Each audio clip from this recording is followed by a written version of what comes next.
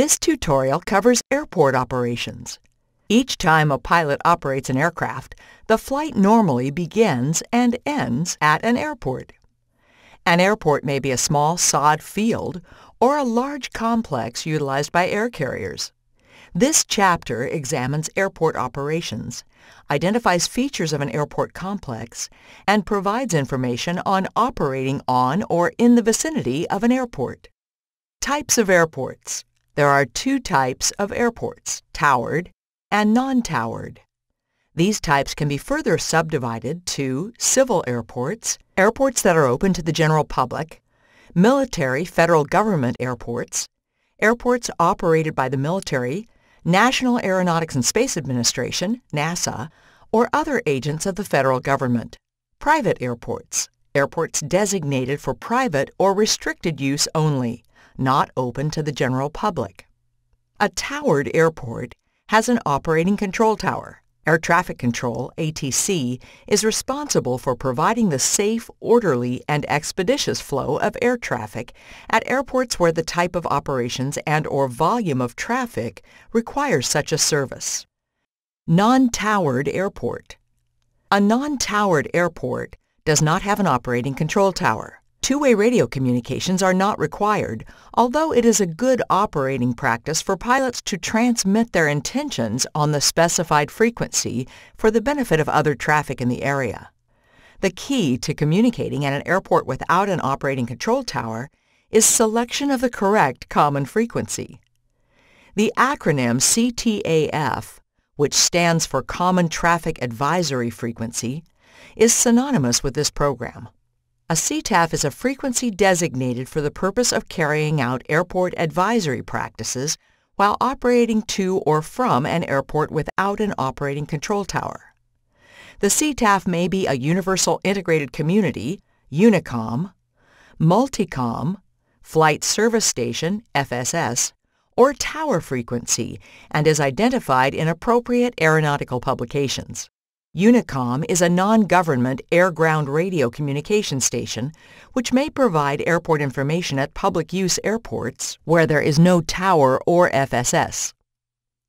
This figure lists recommended communication procedures. More information on radio communications is discussed later in this tutorial. Sources for airport data. When a pilot flies into a different airport, it is important to review the current data for that airport. This data provides the pilot with information such as communication frequencies, services available, closed runways, or airport construction. Three common sources of information are aeronautical charts, Airport Facility Directory, AFD, and Notices to Airmen, NOTAMs. The AFD provides the most comprehensive information on a given airport. It contains information on airports, heliports, and seaplane bases that are open to the public. The AFD is published in 7 books, which are organized by regions and are revised every 56 days. The AFD is also available digitally at www.naco.faa.gov. This figure contains an excerpt from a directory. For a complete listing of information provided in an AFD and how the information may be decoded, refer to the directory legend sample located in the front of each AFD. Notices to Airmen, NOTAMs. NOTAMs provide the most current information available. They provide time-critical information on airports and changes that affect the national airspace system and are of concern to IFR operations. Prior to any flight, pilots should check for any NOTAMs that could affect their intended flight. Radio communications. Operating in and out of a towered airport, as well as in a good portion of the airspace system, requires that an aircraft have two-way radio communication capability. For this reason, a pilot should be knowledgeable of radio station license requirements and radio communications equipment and procedures. Using proper radio phraseology and procedures contribute to a pilot's ability to operate safely and efficiently in the airspace system. A review of the pilot controller glossary contained in the AIM assists a pilot in the use and understanding of standard terminology. The AIM also contains many examples of radio communications. ICAO has adopted a phonetic alphabet, which should be used in radio communications. When communicating with ATC, pilots should use this alphabet to identify their aircraft. An aeronautical chart is the roadmap for a pilot flying under VFR. The chart provides information which allows pilots to track their position and provides available information which enhances safety. The three aeronautical charts used by VFR pilots are sectional, VFR terminal area, and world aeronautical. Sectional charts are the most common charts used by pilots today. The charts have a scale of 1 to 500,000. 1 inch equals 6.86 nautical miles, NM, or approximately 8 statute miles, SM, which allows for more detailed information to be included on the chart. The charts provide an abundance of information, including airport data, navigational aids, airspace, and topography.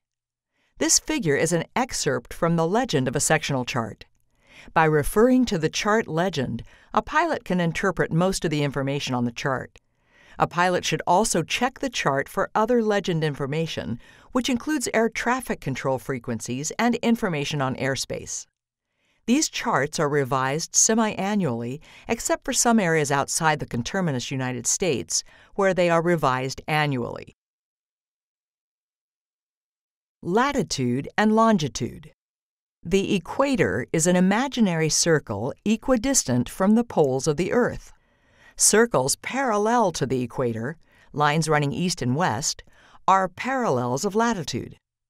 They are used to measure degrees of latitude north or south of the equator. The angular distance from the equator to the pole is 1/4 of a circle, or 90 degrees. The 48 conterminous states of the United States are located between 25 degrees and 49 degrees north latitude.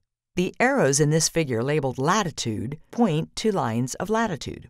Meridians of longitude are drawn from the North Pole to the South Pole and are at right angles to the equator. The prime meridian, which passes through Greenwich, England, is used as the zero line from which measurements are made in degrees east and west to 180 degrees. The 48 conterminous states of the United States are between 67 degrees and 125 degrees west longitude. The arrows in this figure labeled longitude point to lines of longitude. Any specific geographical point can be located by reference to its longitude and latitude. Washington, D.C., for example, is approximately 39 degrees north latitude, 77 degrees west longitude. Variation. Variation is the angle between true north and magnetic north. It is expressed as east variation or west variation, depending on whether magnetic north is to the east or west of true north. The North Magnetic Pole is located close to 71 degrees north latitude, 96 degrees west longitude, and is about 1,300 miles from the geographic or true North Pole, as indicated in this figure. If the Earth were uniformly magnetized, the compass needle would point toward the magnetic north, in which case the variation between true north, as shown by the geographical meridians, and magnetic north, as shown by the magnetic meridians, could be measured at any intersection of the meridians. Actually, the Earth is not uniformly magnetized. In the United States, the needle usually points in the general direction of the magnetic pole, but it may vary in certain geographical localities by many degrees. Consequently, the exact amount of variation at thousands of selected locations in the United States has been carefully determined. The amount and the direction of variation, which change slightly from time to time, are shown on most aeronautical charts as broken magenta lines, called isogonic lines, which connect points of equal magnetic variation. An isogonic chart is shown here. Minor bends and turns in the isogonic and agonic lines are caused by unusual geological conditions affecting magnetic forces in these areas. This tutorial focused on airport operations, both in the air and on the surface. For specific information about an unfamiliar airport, consult the AFD and NOTAMs before flying. For further information regarding procedures discussed in this chapter, refer to 14 CFR Part 91 and the AIM. By adhering to established procedures, both airport operations and safety are enhanced. We hope you learned a lot. Please help us spread the word about Pilot Training System, and we look forward to further servicing your flight training needs.